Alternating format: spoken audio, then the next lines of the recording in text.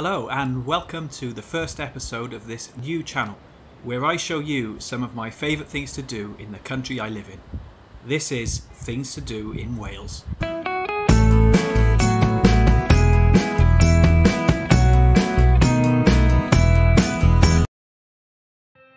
Today's story starts more than 100 years ago across the border in England. Manufacturing in the city of Birmingham had been developing rapidly since the start of the Industrial Revolution.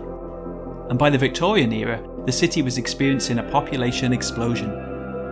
There was a problem though. Slums, bad sanitation and a lack of fresh, clean water led to outbreaks of cholera and typhoid.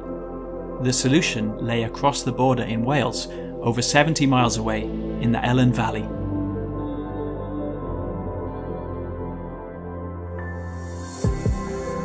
Almost 130 years, 6 dams and a 73-mile aqueduct later, the results are amazing.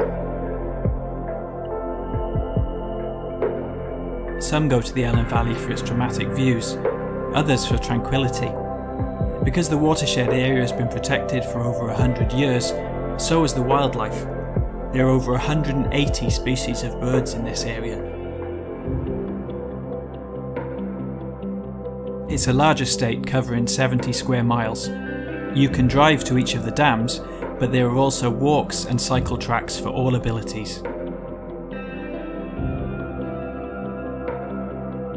I really recommend starting your trip at the visitor centre. They do an excellent job of explaining what made this area the perfect choice for the Victorian engineers who decided to create the reservoirs here. They also have regular exhibitions, and there are rangers on hand to help you make the most of your visit. As far as getting here is concerned, the Elan Valley really is one that you're going to need a car for. If you're staying in Wales without a car, I'd say it's probably worth hiring one just to make this day trip. With its central location in mid-Wales, it's going to take you about 2 hours to get here from the towns and cities in the south, and about 3 hours from those in the north. If you do visit, I'd love to hear how much you enjoyed it. You can contact me via my blog at thingstodoin.wales.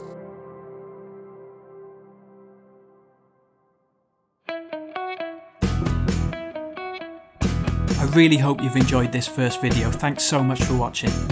I plan to make plenty more because there are so many brilliant things to do in Wales, so please click that subscribe button and then click the bell icon to be notified every time I upload a new video.